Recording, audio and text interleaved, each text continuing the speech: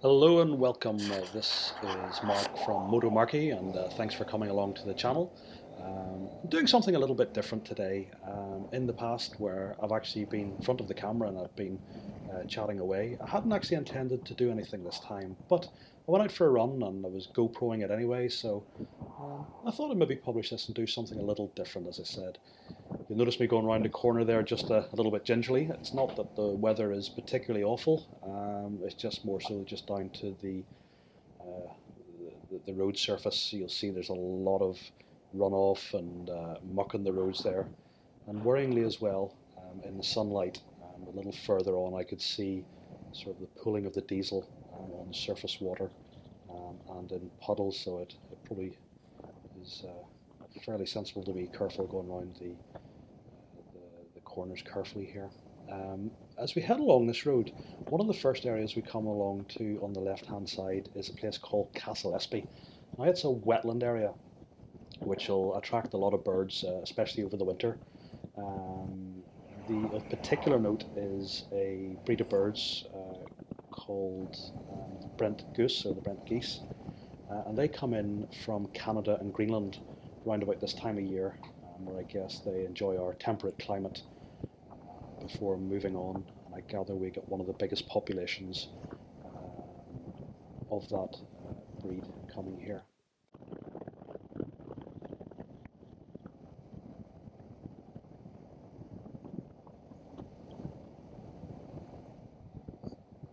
So further along this road on the left hand side we come to Nendrum Monastery, which can be found on Mahee Island, and it can be reached from the mainland through a series of interconnected causeways.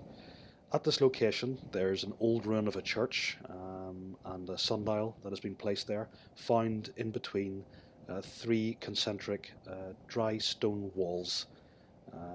It's considered to be one of the finest examples of pre-Anglo-Norman heritage sites on the island of Ireland at this stage. Worth checking out, I'd say.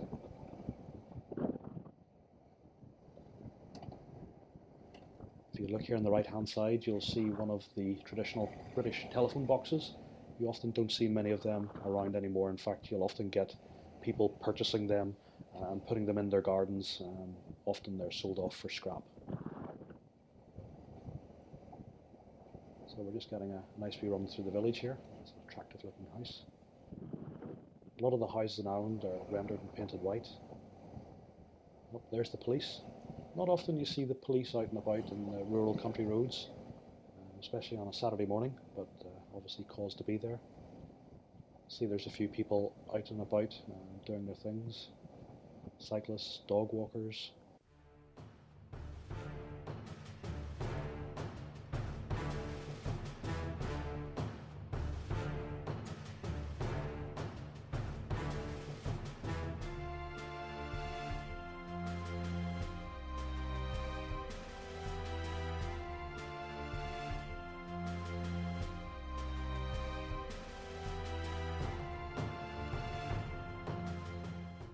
Now come on to a bit of high ground here, you'll maybe catch a glimpse of Strangford Lough on the left hand side.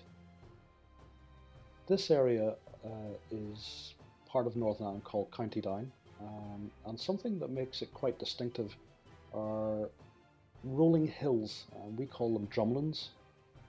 They were created a long time ago as a result of glaciers moving through the area, but these small dome-like hills that punctuate the landscape throughout this area. Easy if you're on a motorbike, less fun if you're on a push bike.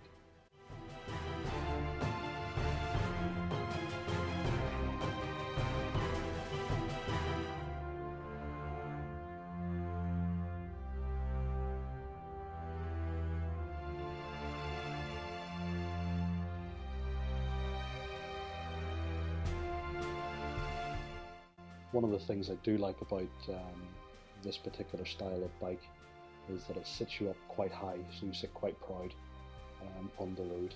And you'll sort of see the height of the hedges here.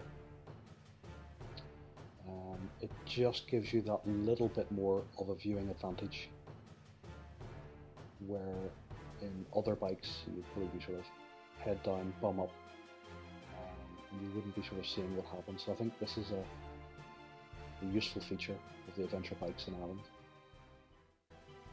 So as we continue along our journey now, I want to tell you about our next stop, which is going to be the Ballydorn Lightship. Now this is an iconic red vessel which many people know and associate with Strangford Lough, and it is the home of Down Cruising Club. Now back in 1968, the Commodore Bob Blaine, his father-in-law spotted this ship for sale. Its last post was at the mouth of the River Blackwater in Wexford, which is at the very southeast of the island of Ireland, and it was being sold for £1,800, and it was part of an auction. So the club managed to raise this money through a series of loans and donations, and they set off to win the bid. Sadly, they lost to Hammond Lane Foundries, which would suggest that the vessel was maybe about to be sold off for scrap and melted down. When the Commissioner of Irish Lights heard this, they stepped in and they petitioned the foundry to see if there was nothing could be done, because the vessel was going to be restored and kept in good order, and just due to the craftsmanship and the workmanship and everything of this vessel, they thought it was an opportunity that couldn't be missed. So as part of the negotiation anyway, the ship was sold on happily to Down Cruising Club for a profit of £50, and who knows, maybe a couple of bottles of Blackbush were included in the sale as well.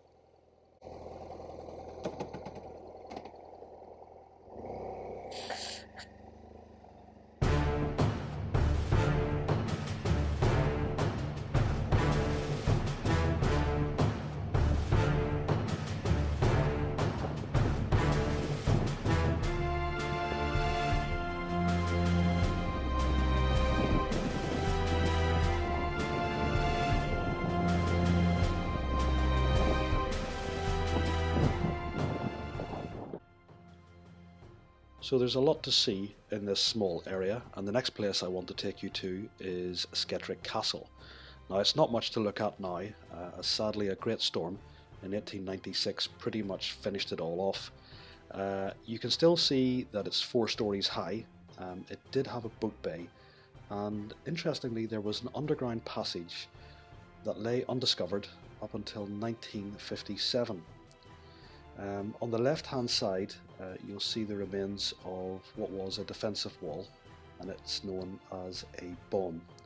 Now there's some disagreement about when it was built, but most agree that it probably dates back to the late 12th century, making it Anglo-Norman.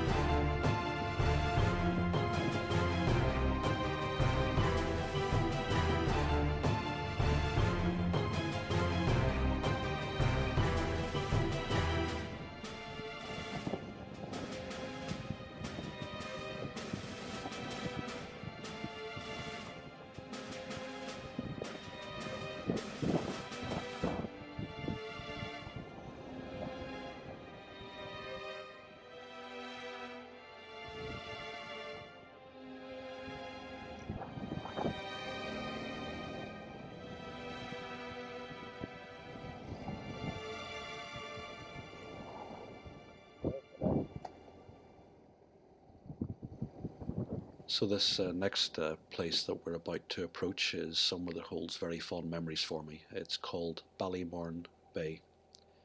And as a youngster I spent a lot of time in this area with my grandparents. And certainly as a teenager, there's nothing I enjoyed more than to come down to this part of Strangford Lough of an evening when the moon was shining and the tide was up full. And I would just sit on the end of the pier and dangle my feet over it and stare at Conley Island in the distance. They were wonderful days.